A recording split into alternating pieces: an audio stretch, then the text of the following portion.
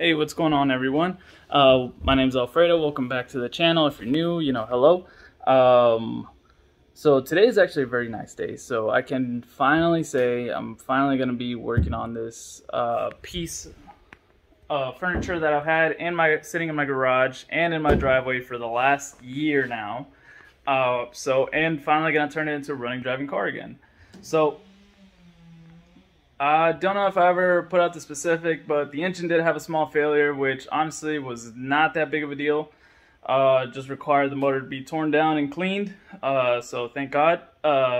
Later on, once I get the motor back, I will go into details of what actually happened. But for now, I kind of just want to get started and start kind of cleaning up this car and get it ready for once the motor comes back and I build it and finish building it, then we can kind of just breeze on through it. We won't have much of extra stuff to really deal with. So today's a nice day because I finally get to open a box that I've been hoarding now for a while. So before, I had Corbeau fixed back seats, and they were not the most daily driver friendly seats. So meanwhile the car was down, I told myself, I was like, no more fixed back seats once this car is up and running. I kind of did want to fix some other stuff that I've been wanting to add back onto the car, like AC and a different pulley setup, pulley configuration setup. Kind of going to like with PBH setup versus the other one, but some unfortunate things happened and I wasn't probably not gonna be able to make that happen. So for now, the main goal is get the car running, get all the right parts that we need to have the car running. If I don't need it, I'm not gonna get it now. I'll just worry about it later. It's better to have a fun driving car that has some few imperfections than a perfect car that you're not going to be able to drive for or enjoy for years. So that's, I guess, like my small little tip for the day is just sometimes you just got to get it running. Like, forget about trying to make it 100% perfect. Just get the stupid thing running so you can actually go out, enjoy it, relieve some stress, and have fun. So without further ado, let's get to it. So this isn't really going to be much of an unboxing video because I've already kind of peeked in here, but again, went back with the Corbeaus, mainly just because I've kind of already seen their quality. I'm totally cool with their quality for what it is. These seats are very inexpensive for what they are. So these are a set of lightweight, reclinable, like mid-race seat. They're not super aggressive. Let's see if I can actually get one out one-handed. They're not super aggressive, so they're still somewhat driver friendly. So there you can actually see it. I'm gonna go ahead and actually fully unbox it and pop out both seats so you guys can actually see them. Alright, got her out. And then again, this is kind of, you kind of get what you pay for. So it's not a very expensive seat. So I think for the pair, they're only about 800 bucks. But for 800 bucks, I think it's a solid deal. The waist and the shoulder bolsters, they do feel pretty good, but on the hip side, I feel like there's a little bit left, to be desired. So I kind of wish they were a little bit taller to kind of help hold you in the seat, but I hope once it kind of breaks in, you'll sink in a little bit more, and hopefully it actually holds me during some, while I'm on the canyons or while I'm on the autocross track. But overall, it actually feels pretty comfortable, especially now that I can actually lean back slightly. So it has pretty good lumbar support and good shoulder support, and it reclines. So I'm not sitting up straight at all times in the car. And with long drives with this car, I would actually drive sometimes about an hour, 2 hours just to go race. So at least now I know that I can at least recline a smidge, chill out while I'm there, and then while I'm at the racetrack, bring it up and go race, do some cone killing, or go on the like bigger tracks like Chuckwalla or Buttonwillow. Now that I got a truck, I can easily tow the car, so now I'm not afraid of breaking down at one of the big tracks and then not having a way of getting back home. So once we get this thing up and running, we'll definitely be hitting those tracks. But for now, let's go ahead and see how these seats fit in. But first things first, we do have to clean out the interior because this thing has been essentially a part storage for for the last year. So I just got a bunch of random crap in here. I do have the new exhaust in there as well. This car will now officially have full 3-inch exhaust, so it's going to be loud. And then some other little odds and ends. So got a new cowl panel for it just because mine's kind of dented. So I bought this as a just in case. If I do need to replace it, I got it. If I can have someone fix it, then cool. If I can't, then oh well. I got a replacement, I can replace it. So I've already done that in the past, and then I don't mind replacing the windshield again because I noticed that a lot of my windshields don't last very long, because when I'm doing canyon runs and I'm falling behind people, this thing just gets blasted with pebbles, so it just gets kind of like sand blasted. So at night, it's not even though it looks clear now, at night, all those small little pits, they just make the light glare like crazy. So I am kind of hoping to at least put a new windshield in this thing again and have some nice glass on it. Maybe I'll look into some kind of glass protection that I can peel off later on after, you know, so many miles, almost like a screen protector to help it minimize the need to replace windshields, because I think this is already going to be this is my second windshield, and the last one was pretty bad. I've never had a cracked windshield. They're just pitted from like small little pebbles just constantly getting tossed at it. But all right, without further ado, let's go ahead, start cleaning the car, and get one of the seats bolted up. Alrighty, so after kind of cleaning up the car and getting our hardware kind of together, here is the seat base. So this is a separate item sold by Corbeau, so this is specifically for the Fox body to make it adjustable as well. I'm not a huge fan of having a set seat because it makes it a whole ton easier, especially when you got like any kind of aftermarket steering wheel or anything like that, or even a door bar, if you can scoot the seat back right before you get out. So for the hardware, I am going to be adding a little bit of red Loctite because I do not want these things ever coming loose on me, especially not on track. Maybe the floor bolts, I will put maybe a little bit of blue Loctite just for vibration purposes, but that way those things never come loose and I never have a single issue with them. So I'm gonna go ahead and install this seat base onto the bottom of this seat and test fit the first seat. And this is how it's going to look once installed into the bottom of the seat. So of course these seat brackets do have multiple points that they can be bolted in, but these seats require the furthest forward and the furthest back point, so there's not going to be a whole lot of adjustability there, but it's on sliders, so you can adjust it all you want. So without further ado, I'm going to go ahead, toss it in, and see how it fits. I did dab just a small drop of red Loctite. I did not go crazy with it. I just need it to stay and not come loose, because those are way more difficult to get to than, you know, my regular 4 points. I can easily get to those compared to the Allen head bolts. And since these will be just a regular socket, I'm more likely going to be carrying sockets with me versus carrying a whole Allen key set and trying to find the right size. So let's get these in. And just go ahead and tighten these guys down. Just give them a quick little snug. Same with that guy.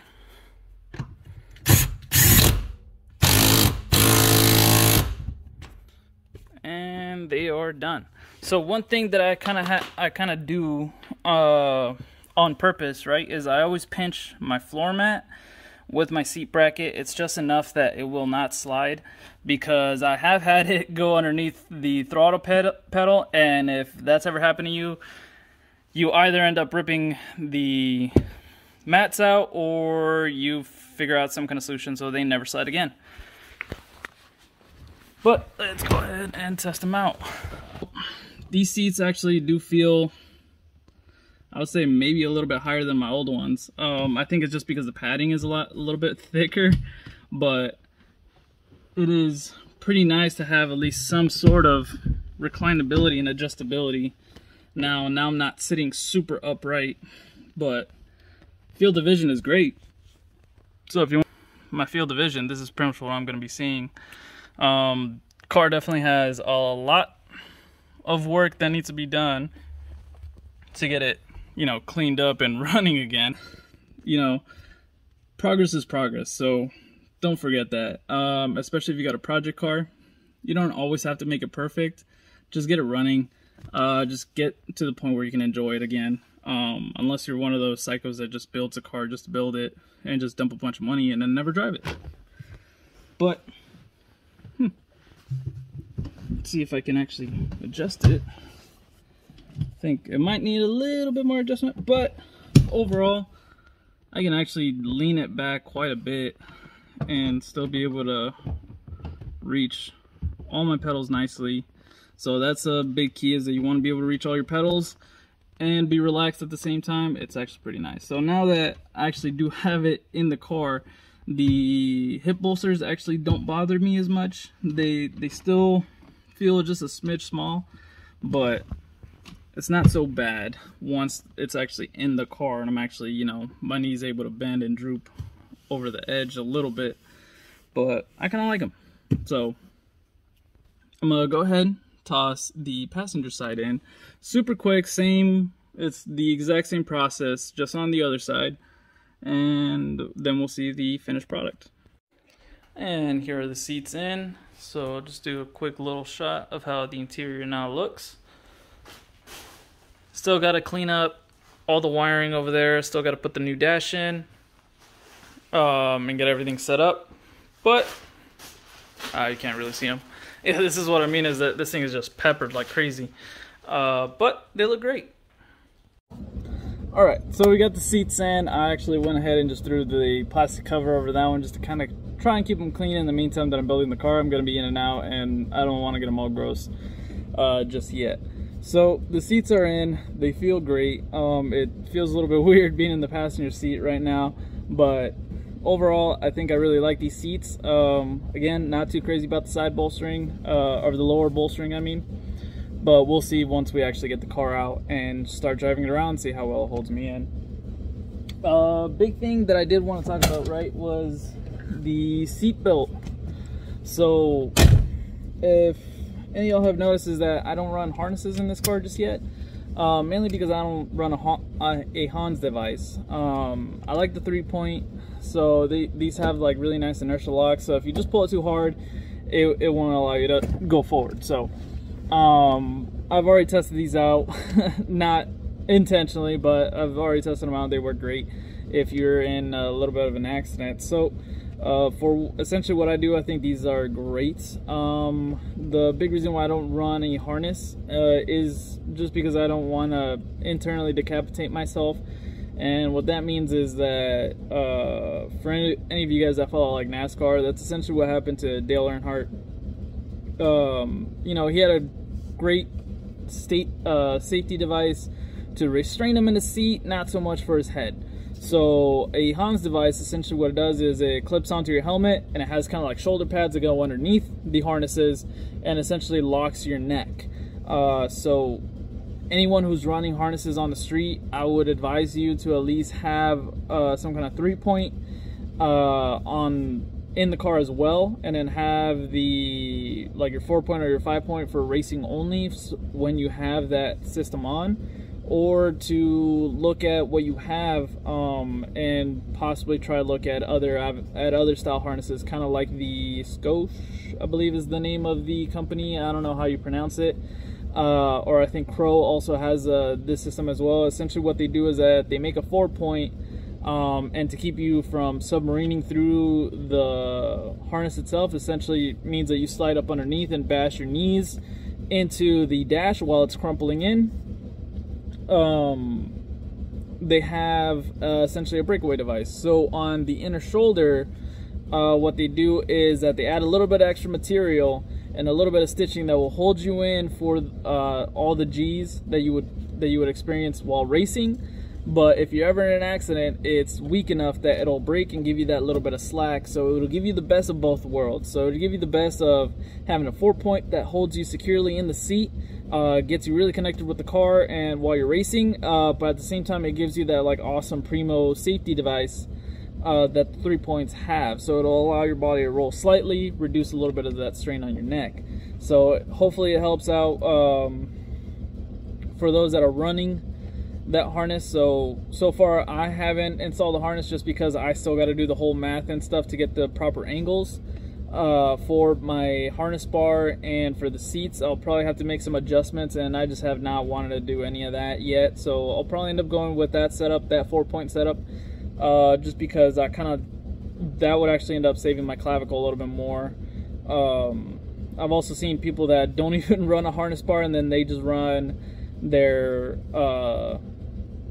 harness straight to like the rear seat mount somewhere on the floor. They just bolt it straight down to the floor, and they have this gnarly angle. Essentially what's gonna happen there, if you don't have a harness bar, is that harness is gonna want to straighten out, and it's going to go up against whatever is in its way whenever you know, try and shoot forward. It's gonna want to straighten down. So that's gonna do is essentially just compress your spine, possibly break your clavicle, possibly break some stuff down here, or you're just gonna have a very bad day if you decide to run a harness with no harness bar. So that's kind of like the big safety feature of the harness bar. When you have the harnesses, they're supposed to be properly ran like that. So if you know somebody who's just freeballing with some harnesses on their street car, and usually I see these more on the Honda side and with some cheaper style seats as well. A lot of you might know the 3-letter company as well, that for me they're very affordable. Like, they make their seats even more affordable than Corbeau's, but they also make them a lot more flashier. This is why I like Corbeau's, is that it's a timeless design. It's they probably spend a lot less on the design and probably a little bit more on the safety, versus other companies that just want to make their seats and items as flashy and have the stupid little ding and all that stuff for all the Instagram reels. I'd rather go with subtle yet effective versus flashy and dangerous. So keep that in mind whenever you guys are buying seats or restraining devices, is really look into how they actually work and some of the drawbacks, because a harness, they will work, and they work really good. So you're gonna find limitations of other things, kind of like your neck.